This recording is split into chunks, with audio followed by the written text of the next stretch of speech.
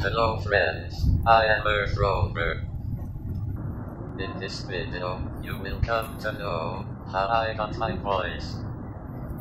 Today, EarthRover gets voice.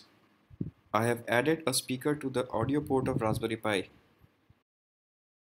Also, I have provided speech controls on the WEB GUI, which can send commands to Rover to play a pre-recorded message or convert a written text to robotic voice.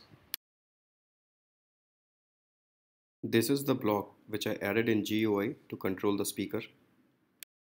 The video overlay shows EarthRover obeying commands.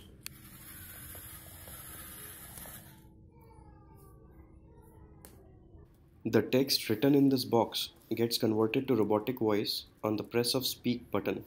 Hello, EarthRover reporting. Weather is cool today. Have a nice day.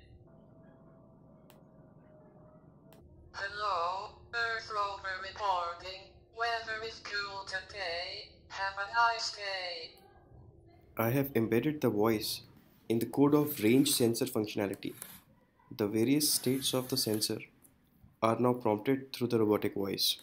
Sensor on. Monitoring.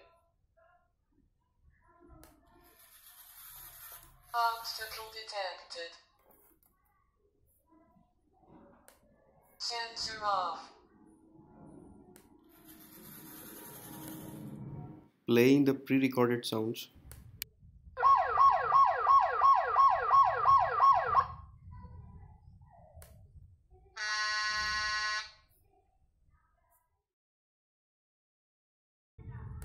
It was nice speaking to you.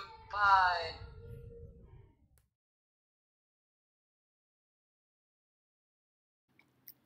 I got this speaker from an online store. This is a 12-volt LED. It will act as a mouthpiece for the robotic voice.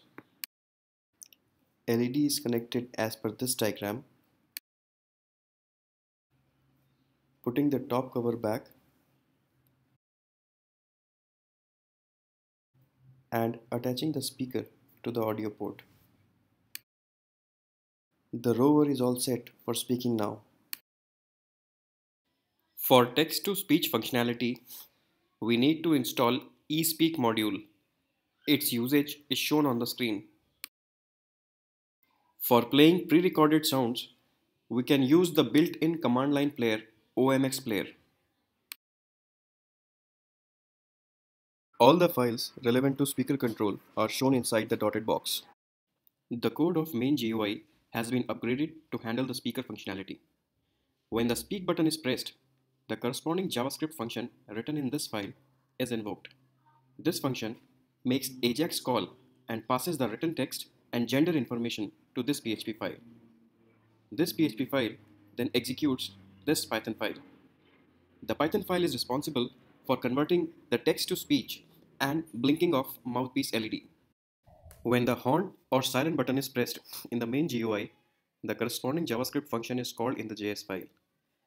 The function makes AJAX call to this PHP file and passes the path of the pre-recorded file. Upon receiving the path information, this PHP file simply executes the OMX player command to play the sound file. You can download the source code from the link provided below. Thank you for watching.